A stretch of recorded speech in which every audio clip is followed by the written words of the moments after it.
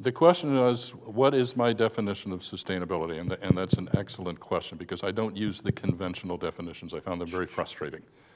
I found them to be fuzzy. So I had a brilliant idea one day. I went to the Oxford English Dictionary, which lists, I think, about 12 definitions of the word sustain. And I use a couple of those. One is to maintain in a desired state or condition. That is what sustain means, that you maintain something in a desired state or condition. And this meshes with my conception of what sustainability is. Sustainability emerges from people's values.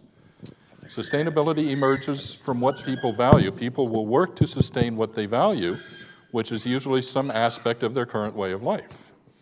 So sustainability to me is the science of continuity. It's the science of sustaining, maintaining what people value. As I said, I think I might have misunderstood what you said up there, but if you could clarify it, I caught... I think I caught your statement there as you were indicating steady state would necessarily lead to low employment, and I'm not sure how I understand that, because everything I've read in the last year, you can't have infinite growth on a finite planet. That's I agree. So agree. At some point, the planet will shift to a steady state. It has to. Oh, I think you're probably correct. I'm just not advocating it. Some people advocate a steady state. No, I am very careful, because advocating a steady state is, in a sense, making a political statement, and you turn off a lot of the audience that I'd like to reach by doing that. There's severe consequences to a steady state economy, given that employment depends on economic growth. I just would counter that a little bit by saying that a lot of the externalities currently in our economic models aren't borne by the people that cause them. If you had to actually account for those externalities, that would create the jobs that you're saying wouldn't exist, because if a company made something and was responsible for undoing its mess at the end, it would have to hire people to do it. Hence, it would become somewhat self-sustaining or sustainable, much like the permaculture example, where the waste of one becomes the input to another. Yeah. Well, you may be right. I just wasn't sure if I caught that right, what you were suggesting there. As I understand, the Netherlands has a policy that if you buy a new car, you pay up front for the ultimate cost of tearing it apart and disposing of the parts, or recycling the parts. And I think that's what you're talking about. I don't know how that experiment is going in the Netherlands, whether the Dutch all simply drive to Germany to buy their cars. I don't know how the experiment is going, but I hear what you're saying, and I hope you're right. Okay, thanks. As we're recording this, let's think about the people that might be listening to the podcast, the audio recording. We have Dr. Joseph Tainter here. We've just heard a talk on collapse of societies and complexity, and how complexity could lead to collapse. And now we are taking questions. Looks like Mr. Chris Bedford has the next question. Yes. So thank you, by the way. I think it was an extraordinary presentation, very useful. I think what your avoidance of the steady state political cost question, I think is sort of indicative of the real reality. That I think the implication of your presentation is that we are going to end up in with a different kind of lifestyle and different kind of economy, and a less complex economy. And so my question is, are there any examples of societies or communities intentionally simplifying their systems in order to survive, as opposed to increasing complexity? Yes, that's a topic in other talks that I give. In brief, the best example that I know of a large-scale society systematically simplifying and surviving is the Byzantine Empire, which was the eastern half of the Roman Empire that survived the collapse. They lost half their land to the Arabs during the course of the 7th century AD, and it looked like they were about to go under. They also lost half their revenue and could no longer maintain their professional army. So what they did was they systematically simplified. They switched to a peasant militia with peasants based in the landscape fighting for their own land. what you find is that the monetary economy goes away, the period sometimes known as the Byzantine Dark Ages. They overall simplified the government, they simplified administration, they simplified the army, and it worked. They were able to recover, and in a couple of centuries they were back on the offensive again. So the good news is, yes, there is an example of a large, very large, complex society systematically simplifying. Excuse me. The bad news is they didn't do it voluntarily. They did it because their backs were to the wall. We're going to have about 20 minutes of questions, and then we'll move to lunch at about 25 after. Could someone get me a little more water? Would someone mind doing that? Looks like Hans has the next question. It strikes me that it's possible problems become intractable. We can find problems to be intractable because of what we say is true. For example, it is a commonplace for us to say growth creates jobs, technology creates jobs, productivity creates jobs, innovation creates jobs. I just want to throw out a really wild-ass theory, and that's this. Jobs are created by human beings who choose to support human beings who employ human beings. They're not caused by productivity. They're not caused by rising consumption. They're actually caused by people choosing to employ people. So if we looked at that, would we have all these problems with productivity? For example, we could look at the research and development people. We have this wonderful full employment policy coming up for them because their their output is getting level. So we're going to need more and more R&D people. We're going to have to employ more and more just to keep at a state level, which is good for employment. It solves that problem. Yes, but I'm sorry, was there a question?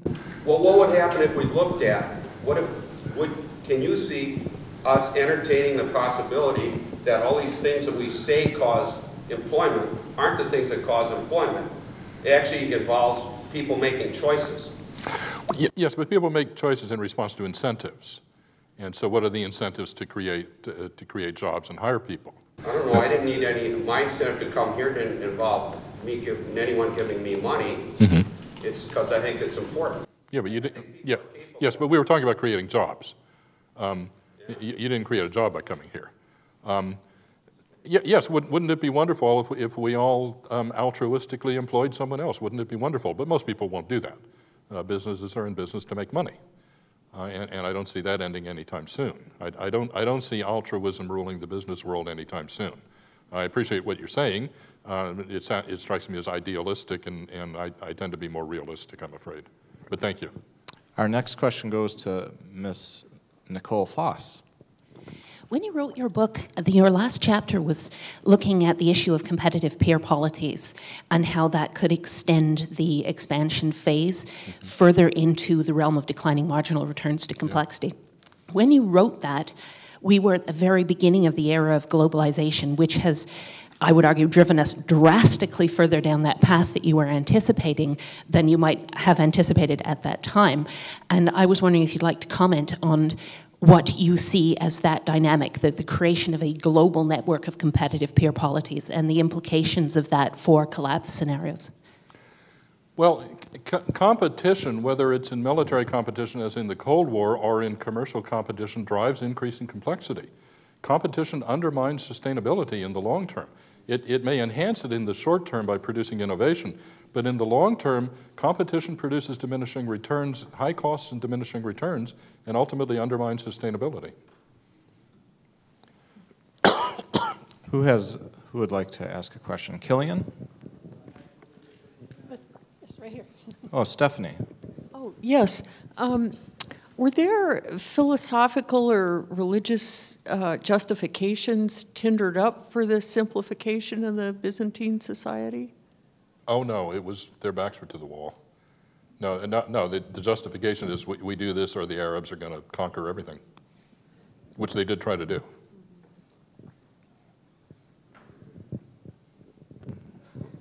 As I observe the various things that people discuss about complexity and collapse and peak oil and all this, it occurs to me For example, going back to your definition of sustainability, to me, it's a constant.